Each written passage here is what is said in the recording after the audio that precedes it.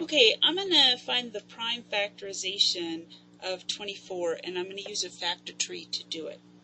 I'm looking for two numbers that when I multiply them together gives me 24. So I'm going to use 2 and 12. Now, 2 is prime because its only factors are 1 in itself. So I'm going to circle it, and I'm done there.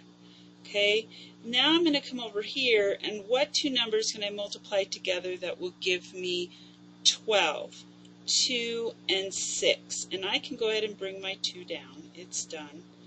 And again, 2 is prime, so it's done, but 6 is not done. You'll see that this looks like I'm building a tree. That's why they're called factor trees.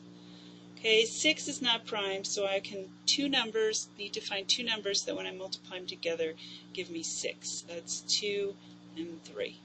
And I can bring this 2 down and this 2 down. Okay, so 2 is prime and 3 is also prime. So that means I'm done. I have 2 times 2 times 2 times 3. Well, I can shorten that up and say that that's 2 to the third power times 3. And there's the prime factorization of 24.